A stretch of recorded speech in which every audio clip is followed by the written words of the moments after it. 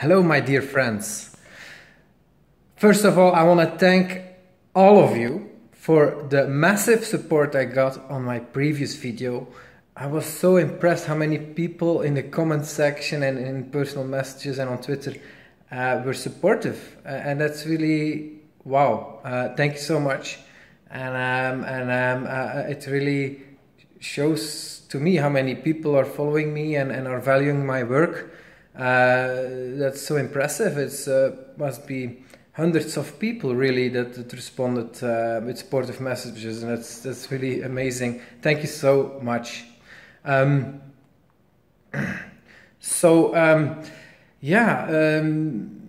What I do all day long is watching videos, reading Twitter, reading articles.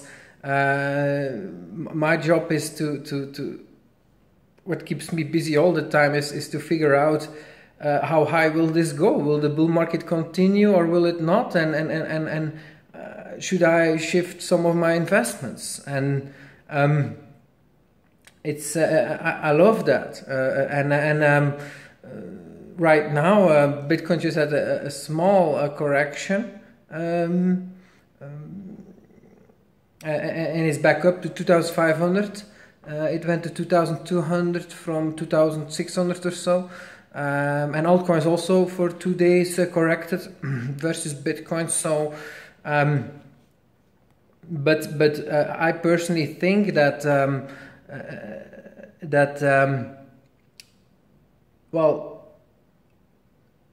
that we're still in the bull market. It's not super clear because we had a major rally to $2,800 basically from 1,200 once it broke the all-time high.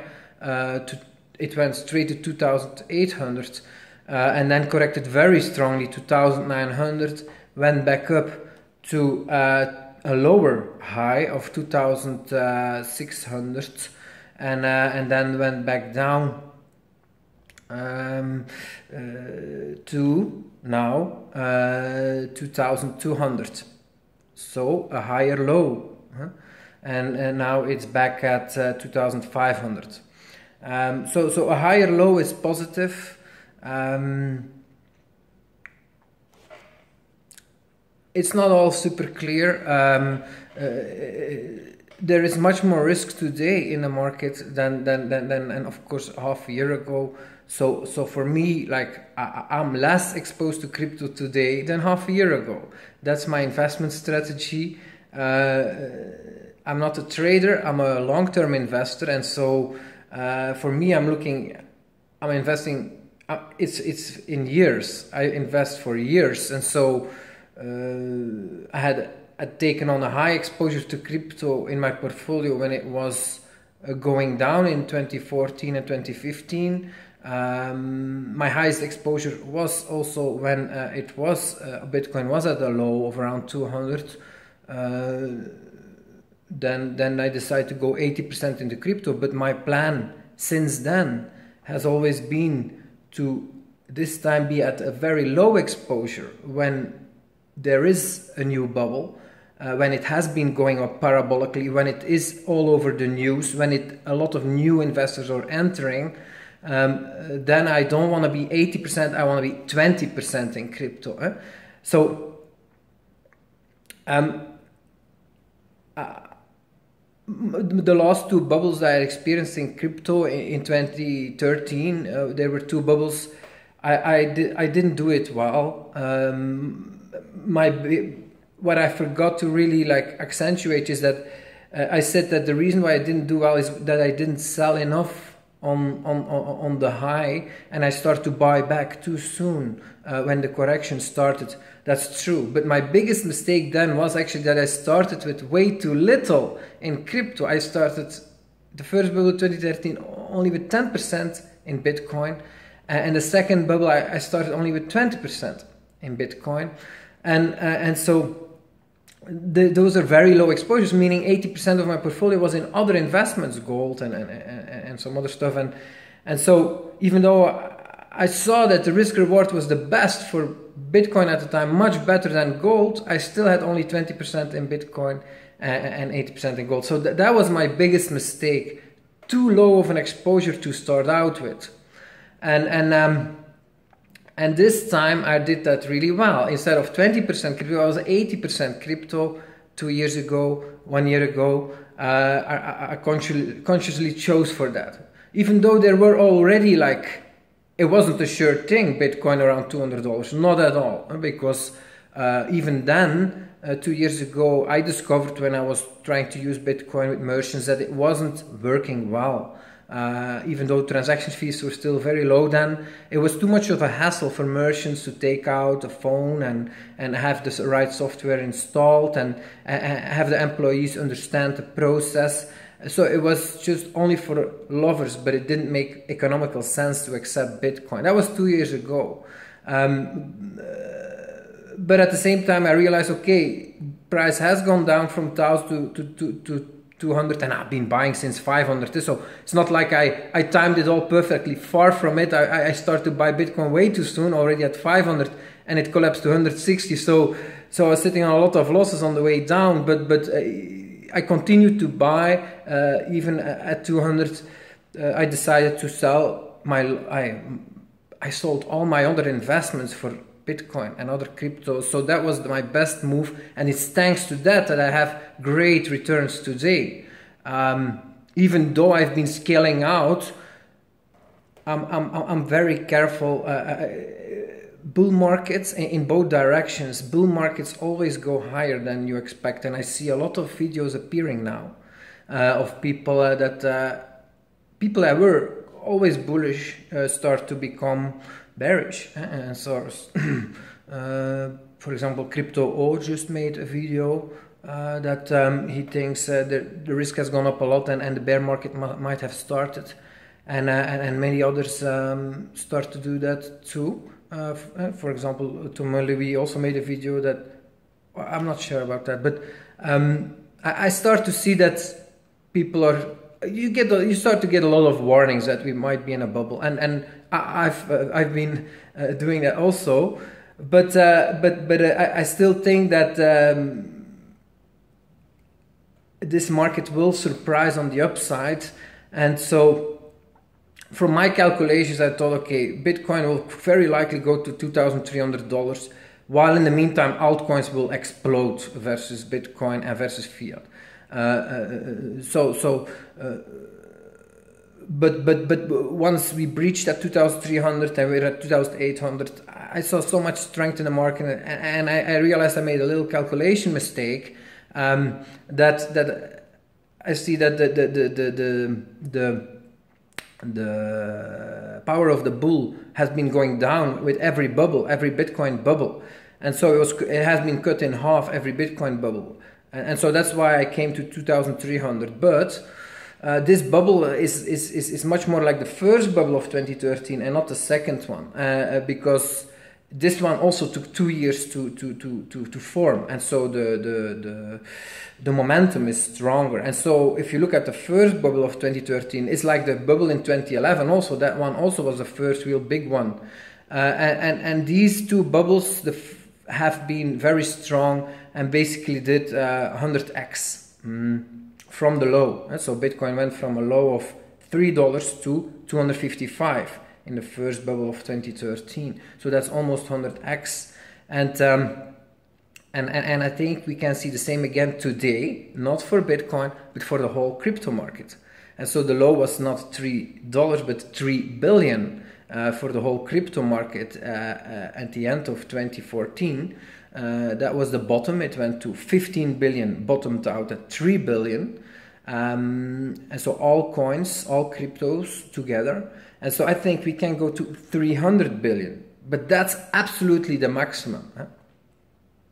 And very high risk to bet on that, but it is possible. Huh? But so we're at 100 billion, and I think that we can go at maximum 300 billion, but considering that Bitcoin is still in a bull run, because it has breached the previous all-time high was 2,800, collapsed strongly 2,900.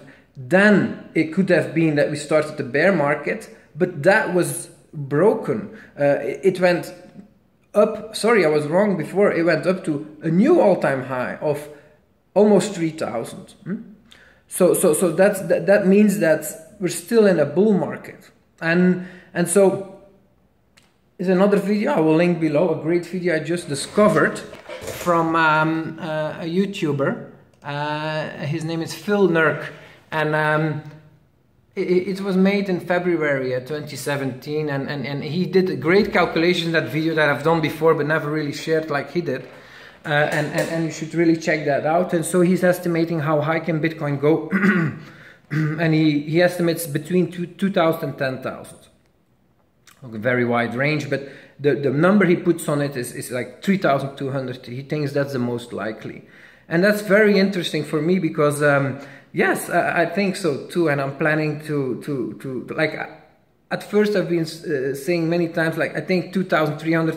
I end 2,000. That's it. But I've changed my mind there, and I think no, we'll breach 3,000, and we will probably peak out somewhere end 3,000.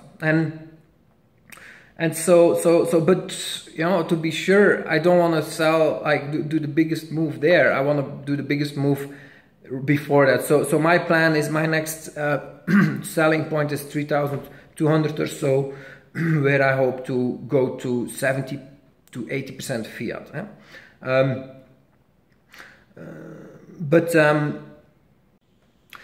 Yeah, what we're missing still in this bull market is just. It seems that we're in the first phase where people are careful, starting to become careful, and I've done that too. But typical for a bull market is that it goes beyond that, and it really shuts up the bears. The bears don't dare to speak anymore because they've been wrong, and so and people are just misled. Most people have to be misled, and those that are investing naively must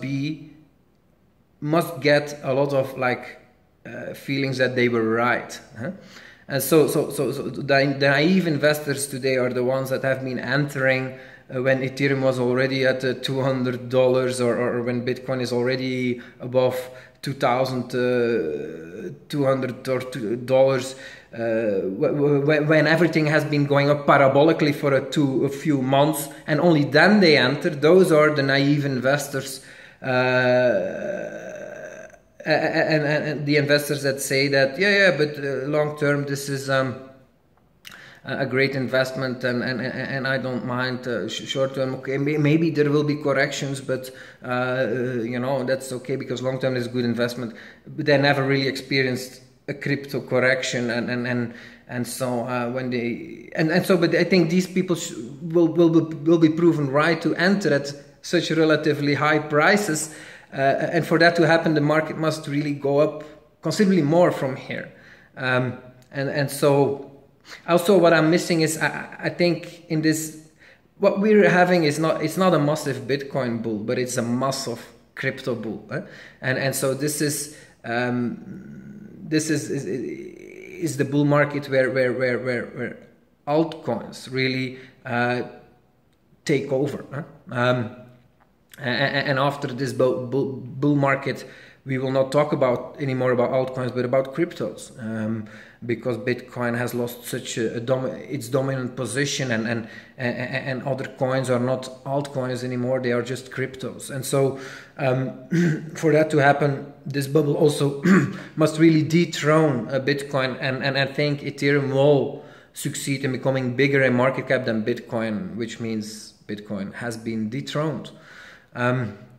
So that's what I'm also missing in this bull market. I think that still needs to happen.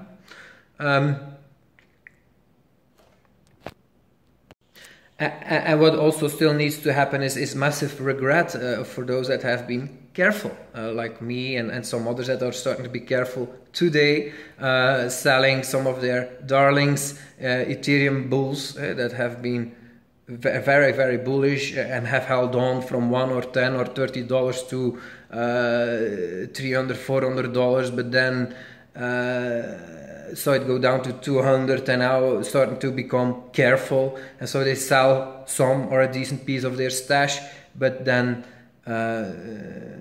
they see it go to 500 or even maybe 700 or even maybe $1,000. So extreme prices, where those that have been not careful and bought in at 200 are think of themselves that they are heroes and buy some more at 700 or 800, but will then see a lot of their investment capital evaporate in the bear market after. So I think this is something we're still missing, and I think this has a good chance to happen.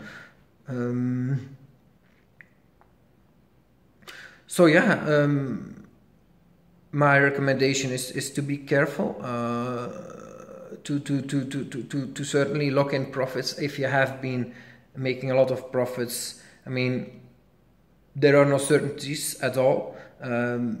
This has become a very high risk investment. Short term cryptocurrency, it's not a good investment anymore. So being exposed 80 or 90% for me is not a responsible thing to do. But okay, 50%, okay, yes. If that other 50% are amazing profits you locked in, yes, okay, you can still risk the other 50%. There is still a very good chance for it to double or triple from here. But if that happens, I hope you don't get you don't start believing in that we will go to straight to from the current 100 billion we can go to 200 billion. But I think the chances are extremely low that we will go to 1,000 billion, 1 trillion or 2 trillion or 3 trillion. Even though it is true that the other markets, stock markets, real estate, or saving accounts, like these are $1 trillion markets, other currencies, US dollar, euro, these are like $1 trillion markets, so much bigger than crypto. Crypto is nothing. And so indeed a lot more capital can flow into crypto, and crypto in the long term will be equally valuable as the US dollar today. That's 5,000 billion, that's 5 trillion. That's times 50 from here, yes. But it goes via booms and busts. I mean, there is a small chance it goes straight to 1 trillion. That's true too. So that's why I will never sell all my crypto. But chances are very low for that. The chance is much higher that it goes up via booms and busts. And so after a boom, 100x boom, we get a minus 80% correction. And so if we get 200 billion market cap, 80% correction means the bottom will be 40 billion. That's still a lot lower than where it is today. So everything you sell today can likely be bought back considerably cheaper. So check out that video from Phil Nurk. It's really worthwhile. Bye guys.